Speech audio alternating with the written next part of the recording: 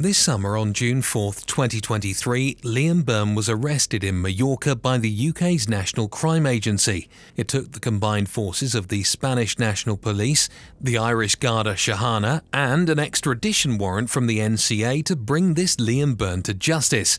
Closely tied with the Kinahan Cartel, Freddie Thomson, and even loosely related to Martin Cahill, aka the General, Liam Byrne is an Irish crime lord you do not want to cross.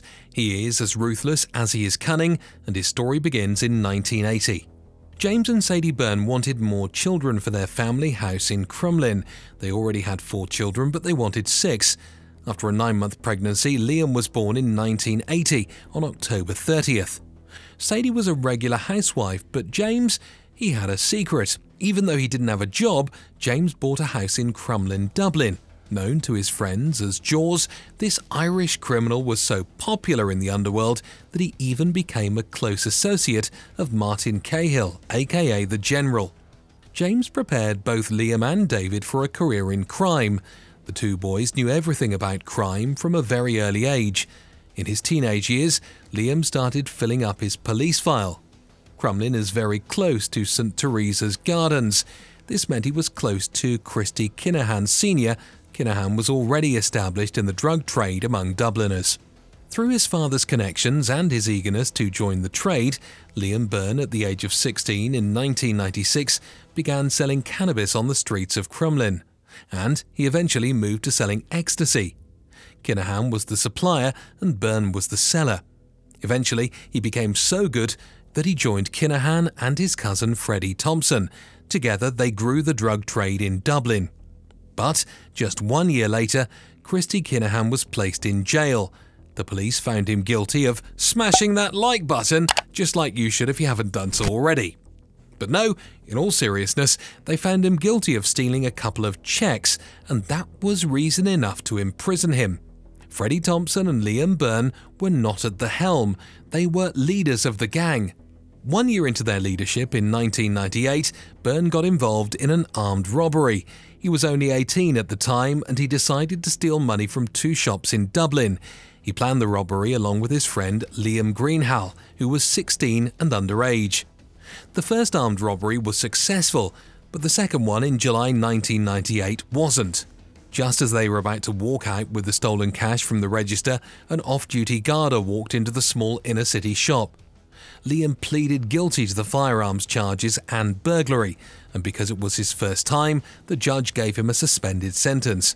If he committed another crime in his life, he would go to jail for 4 years.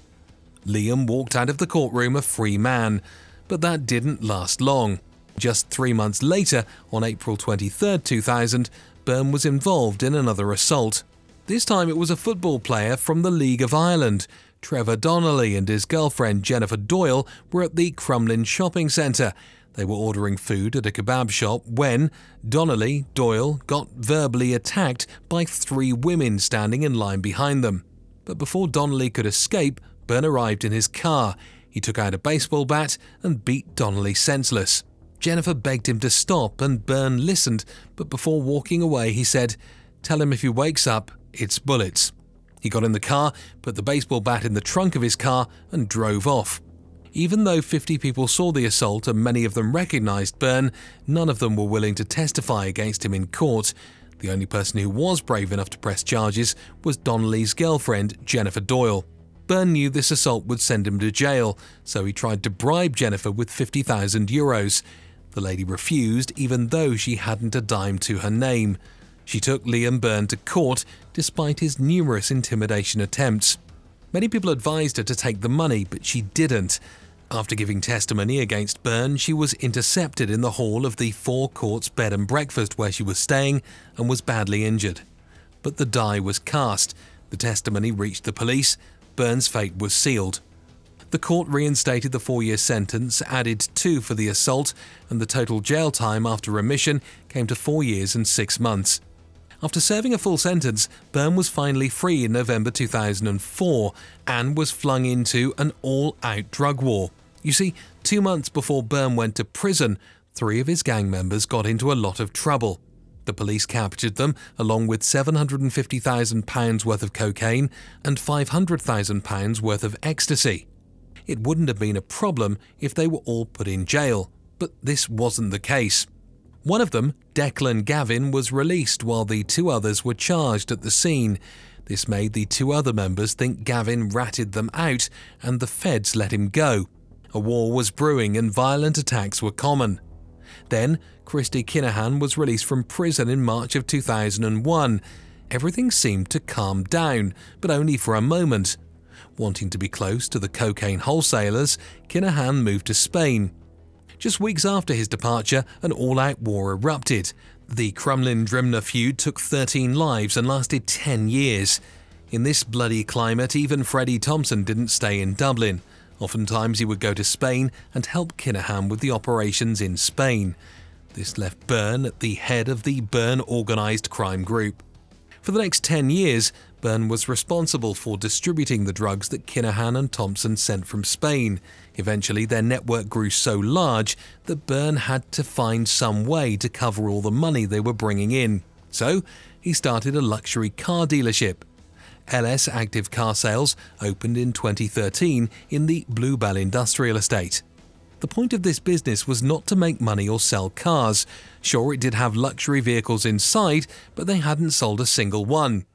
Basically, the car dealership was like a rent-a-car service for the Byrne family. On one hand, it offered all family members luxury sports cars. On the other, they used the company to smash that subscribe button and ring the notification bell. But no, in all seriousness, they used the company to launder all of their drug money through it. But this was their downfall. They were sloppy. Instead of taking things slow, Byrne went in and bought a €270,000 house from one of his associates, and then invested another €400,000 in renovations. A bank gave him a €150,000 mortgage, but it was still unclear where the remaining €120,000 came from. And this was just after he was released from prison, a time when Byrne claimed that he worked as a spray painter, earning €530 per week. To make matters worse, his tax return claimed that he only earned €10,827 and paid €245 in taxes, all while managing to cover a €697.22 monthly mortgage payment and paying another €850 a month for a house he was renting.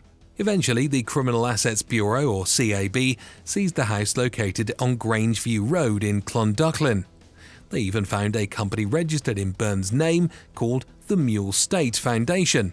After digging through the tax and income returns, the CAB found out that the €150,000 mortgage came from a bank account in Mauritius. It wasn't a mortgage, it was a loan. In 2020, Liam Byrne took back his house, sort of.